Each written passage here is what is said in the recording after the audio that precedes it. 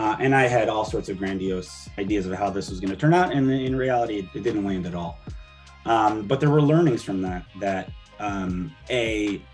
to really, as you plan something, to try to think of all the ways it could go wrong, and how you learn from that.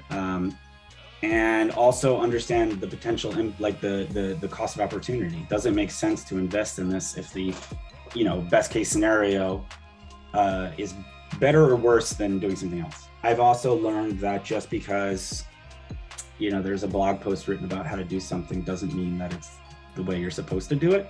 A lot of times those are just people writing stuff or just regurgitating something else they see. There's not a lot of novel information there. And also things have changed so fast recently, and they continue to change so fast that a lot of that is not relevant anymore, and doesn't really make sense, especially in this world where there is this kind of growth mindset, product-led growth, all these things that a lot of that content, you have to be able to filter it.